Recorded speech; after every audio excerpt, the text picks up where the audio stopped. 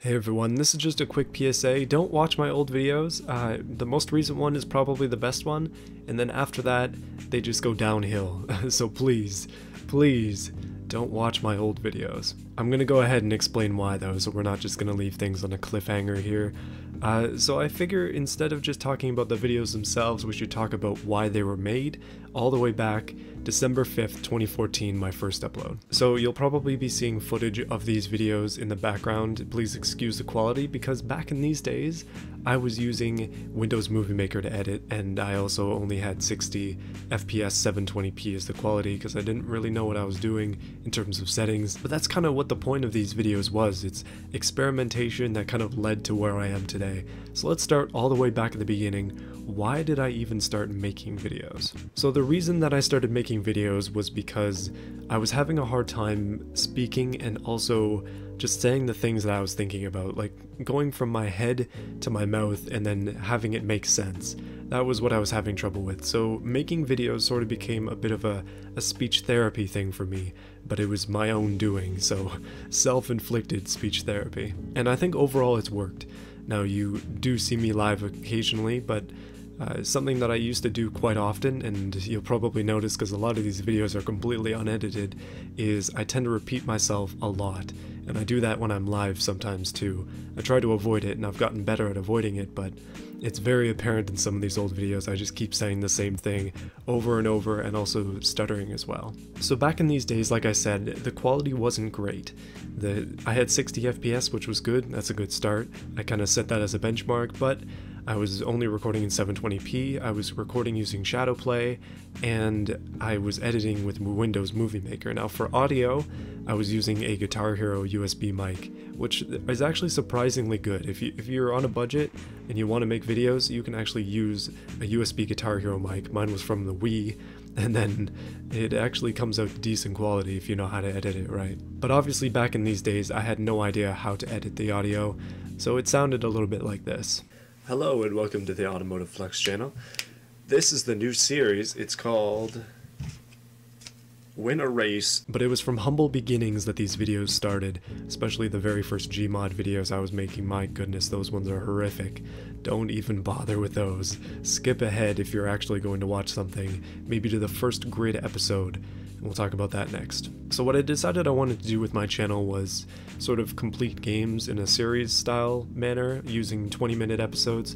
Although the funny thing is, the reason I was doing 20-ish minute episodes was because Windows Movie Maker has a 4 GB render limit, and if you went over that, it would take all the time to render, and then the video would corrupt at the end. So it would take forever to render a video, only for it to be more than 4 GB, and then I just have to do it again with a bunch of the video cut off, so it would be smaller.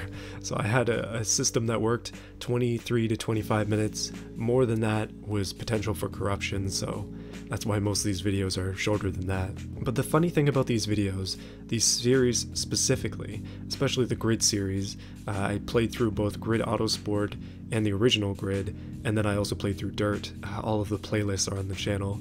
Again, I would advise not watching those. But looking through them now, I've sort of realized, like, I was just rambling for 20 minutes in every single one of these videos. It was incoherent rambling pretty much. And I've come to understand that these videos are a bit of a diary for me. Now, looking at the original Grid videos, the titles are just basically like what's going on in the videos, but when you skip forward into Dirt and also Grid Autosport, the title is the thing that I'm talking about in the video. So for example, I made a video that is the title iPhone 7. People thought I was playing Grid Autosport on the iPhone 7, but I was actually just talking about how I got an iPhone 7. It's like a diary. These videos are basically like, well, there's several hundred of them. They're just diary entries. But I honestly think it took that amount of time for a reason. Like, I'm not naturally skilled at speaking like this, and it took me a lot of time and practice to be able to get this way. And you can see all of my practice on YouTube. That's a bit spooky. I have been thinking about privating these videos for a long time. Pretty much when my channel started to get more popular, I was like, oh no, I don't want people to see these, and that is still the case, but for now I'm going to leave them up. I took ads off of all of them because YouTube put ads on all of them when my channel was monetized and I never got rid of that, but yeah, they're just free and open now. So I think that this sort of opens up an interesting discussion that I wanted to touch on in this video. I was making these videos for like 4 years before anything happened, all the way from December 5th, 2014 to July 18th, 2018. That's 4 years of video uploading and without significant viewership. Like I had, I think 60 subscribers, 60 or 80 somewhere in there, and most of my videos had either no views or just one. But that's the thing, like I just kept making videos. I made a ton of videos in that time, and all of them are bad. Pretty much every single one of them is bad. I read an article the other day about Twitch streamers who stream to nobody, and talking about how they feel helpless and they feel like nobody's ever gonna watch them, and like they're wondering why they might stream for hours a day and then stream for years but nobody watches them. In that article, as I was reading it, I started to think of myself, and I started to think of what I was doing and what I was doing wrong at the beginning.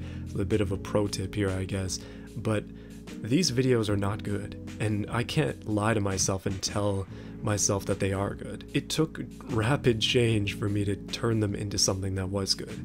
Like making that update was very important after I'd come back from a summer and fall and a bit of the winter of being extremely busy working, and then I wanted to get back into YouTube. I wanted to change things up, and that's when my channel took off. Like sometimes just doing the same thing over and over and over and over, in my case for 4 years, isn't going to get you the success that you want, especially when it's as low effort as these videos are. Like thinking about it, a lot of the streamers in that article are probably ones that play games, and they are playing the game and they just happen to be streaming it at the same time. The focus isn't on the stream, it's on the game. And that's not necessarily good for streaming. Like, it takes a certain skill set, I think, to be able to accomplish that kind of success. It's not so much luck, although it is a bit of luck for sure, but if you're a good streamer, I think you will eventually find an audience, and I think it's the same way with YouTube. But in my case, it took me so long to find anybody, any of you, because all of these videos are bad, until the ones that I started to make, which are still bad, but they started to head in a good direction. There was a bit of luck involved, no doubt about that, but things definitely improved before people came, and I think that's notable. So I had no viewership for approximately 4 years. I basically gave up hope of anybody actually watching my content, and I was making it all for me. And while that's okay, it also doesn't really work if I was ever actually trying to gain an audience. I've got to make it for me in a way that I like it, but also tailor it to the people who are going to be watching it. Like the easiest videos that somebody can make are ones that are long, like the ones I have, 30 minutes a lot of the time there, and unedited, or at least barely edited. Those ones I can make a ton of in a day. Like they're very easy to do. It's a lot harder to sit down, come up with an idea, and then plan out a video only to make it, then have to edit it, render it, the proper thumbnail, all that stuff. It takes a lot more effort, but it does garner results. It's worth it in the end, if that's what you're going for. So, needless to say, let's jump a little bit into the future. We'll skip that 4 years and move on. First couple automation videos I made were not particularly good. Especially the 1400 horsepower mini build is particularly bad.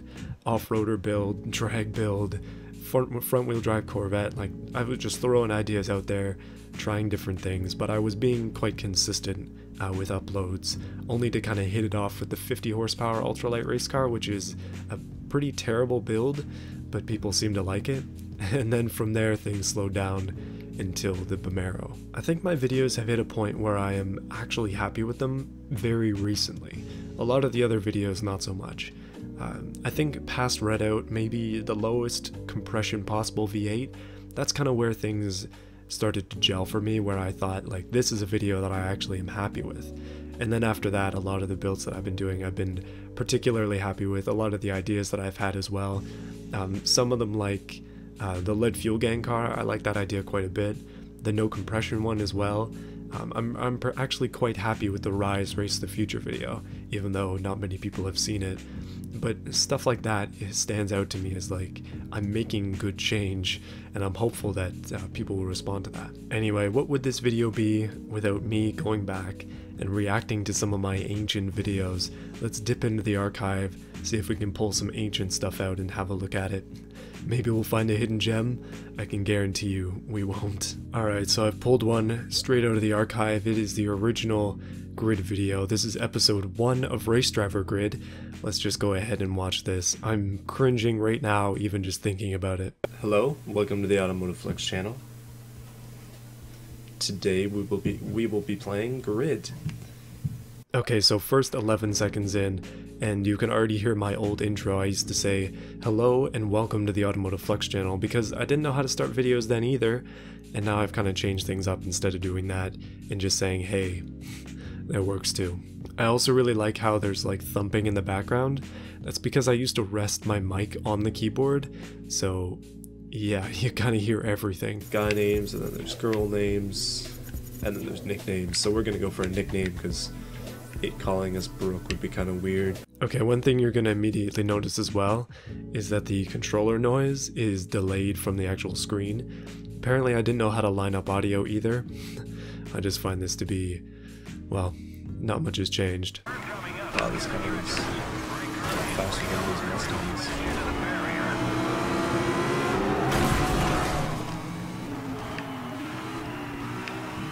Look at this, we might even win this race here. You'll also notice that I'm a terrible driver, especially back then. Crashing into things was just par for the course, and also losing pretty much every race at the beginning was, again, it's something that just seemed to happen often. Also, my voice is eerily quiet and the game is pretty loud. Again, balancing audio and video volumes, difficult. I'd like to revisit this game at some point, maybe play it in an actually edited video, and maybe that could be fun. I did end up beating the entire game though. I managed to make it over 60 episodes, I believe. Alright, I'm jumping ahead a little bit. We're moving on to episode 18 of Grid Autosport. This one should hopefully be a little bit better in quality. Probably not better in video quality, but audio, hopefully. Hello and welcome to the automotiveflux channel. So today, we're gonna get back into the races again today. It's Wednesday. That's kind of what usually happens on Wednesdays. Oh yeah, so I made a video every Wednesday, and then I just kind of changed up those days as time went on based on my school schedule, because back in these days I was in college. And not really a completion thing. Like, you can't really complete Smite. I guess you could set a goal for yourself, like get every god to mastery 10 or something, which would be ridiculous, by the way. I don't think that's possible. So here I'm talking about a game that isn't this game while playing this game, talking about Smite and playing Grid Autosport. Everything is relative here. So this is a Smite video that I made. It's called April 19th. Let's watch this one and see how this goes. But I just wanted to point out before we get too far into this, I've got 5,700 fantasy points, the top level being 40,000. That's pretty reasonable. But I was looking at the Thanatos skin, and it's 80,000 fantasy points. Admittedly, the audio in this one is actually pretty decent, especially for that Guitar Hero mic. It seems at this point I figured out how to use it. The idea is, with this one, pretty simply, we're going to attempt to do this, but then knock somebody into the lava like that, or in this case not lava, instead it's water. Previously it has been holes. Oh, Smite has not been seen on this channel for a long time, but goodness, it brings back some memories here looking at this. Yeah, I'm never gonna play this game again. What should we get next? I think Magus is next. They do have 2 tanks. Nice, I got the kill on that because I got an auto off on him. Oh yeah, I was a very mediocre Smite player, not particularly good at these games in general. I did play for like almost 1,400 hours before stop playing. I was a little bit addicted. Speaking of addicted, I also used to play a ton of Hearthstone, so let's go ahead and review Joust Hunter. It's got some non-copyright music in it, so I think I'm gonna mute that. Yeah, just listen to whatever I'm playing in the background instead.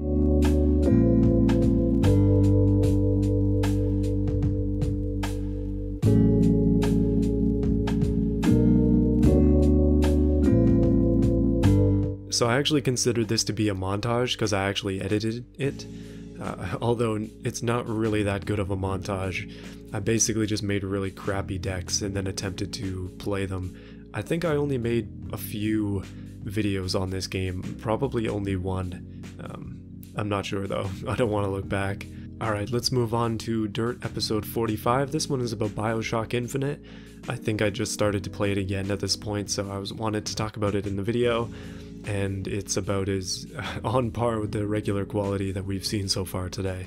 Hello and welcome to the Automotive Flux channel, and hello and welcome to my usual rambling video that I do every single Wednesday, it seems. Oh yeah, no, I was absolutely right about the rambling part. I'm just feeling a lot better now. And no coughing, so I can make these videos without having to edit out every 5 minutes and make a bunch of jump cuts. But just in case, I do have some water next to me.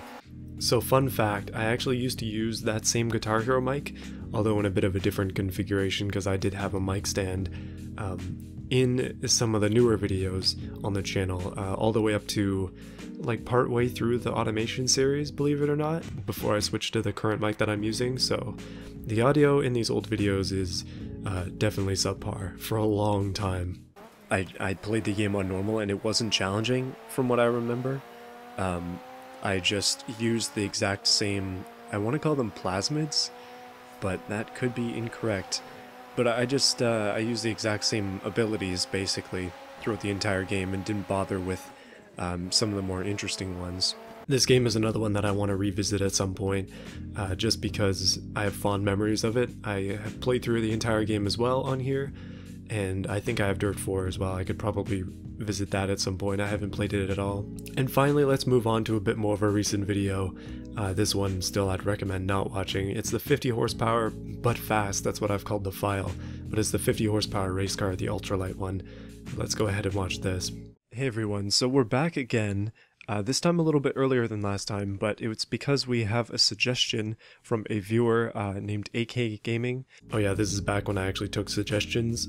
I do read them, but I don't put them up like this anymore, just because I don't want to encourage people to go nuts when I don't pick theirs. Here's the basic chassis. Now, my idea is we're just gonna screw all realism.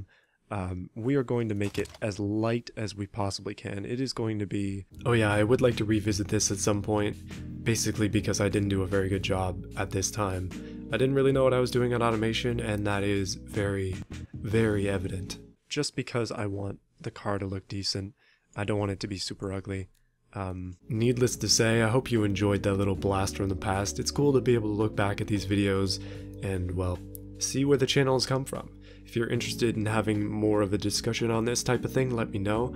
I spend a lot of time thinking about it, so maybe I can open up some insights as to how my channel has gotten to the place that it is and where I would like it to be. But yeah, that's going to be it for this one. We've got an automation video coming up next week, coming out on Wednesday, and then after that I've got another thing planned for Saturday. Should be good.